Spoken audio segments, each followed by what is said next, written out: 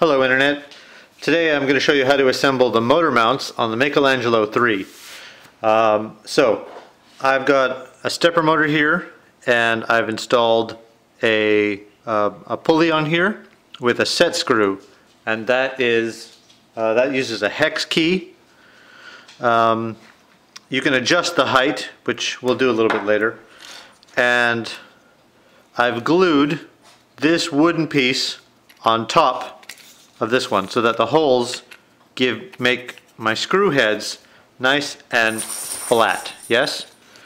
And this piece is going to face you on the board where you mount your machine, and this one will be on the back, and together they'll sandwich together, and it adjusts so if you get a different thickness, no problem. I put in 3 corner pieces already, and the 4th is a 25mm screw,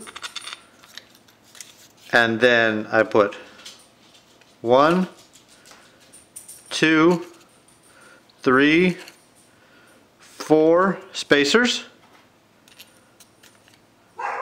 2 skate bearings,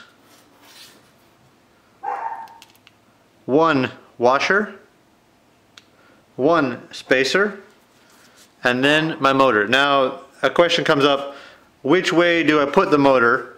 It doesn't make a big difference. I say if this is straightforward, put the wire up at the top, and if you're building it to go on the other corner, again put it at the top. It's the same idea. You should have more than enough wire. Well, I've got more than enough wire soldered on here, and I'm going to be, I talk too much. You'll notice these 3 screws are loose actually, and you'll see why in a moment.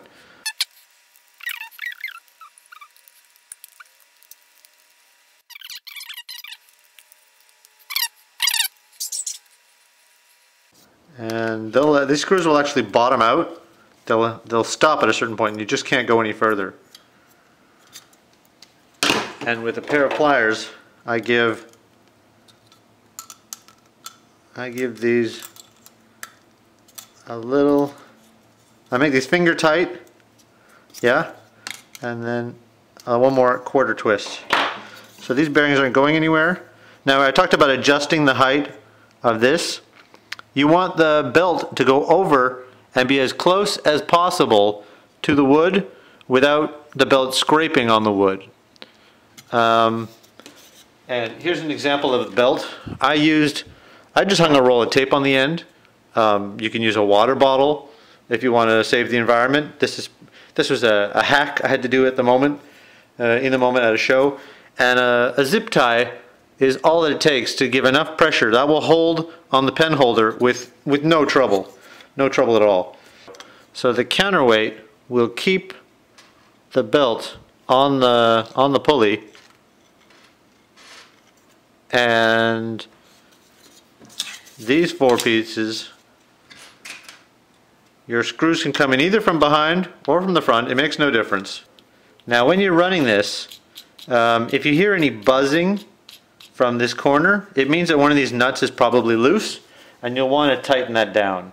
What will happen over time is it will become more loose and it will buzz louder and louder, and then it may actually lead to the motor moving, and of course you don't want that. You only want the belt to move, not the motor. So there we have our adjustable clamp. Very little, 1 piece of glue, and hopefully no soldering required. How tight do you make this on your board? Well, I do these finger tight, and if I'm feeling really paranoid, I give an extra, just a quarter turn is all it takes. You don't need to overdo it. And when the belt is hanging, this one is off to the side, and this one should be down like so. And again, for the other direction, this belt would come from here, and the other belt would come down like so. Okay, so please, if you have any questions, you can always ask in our forums at marginallyclever.com, where we handle all our tech support. And if you like this video, please share with your friends and tell them about our cool robots. We'd love to see more of them in schools. And thank you for watching. This has been Dan from marginallyclever.com. Have a great day.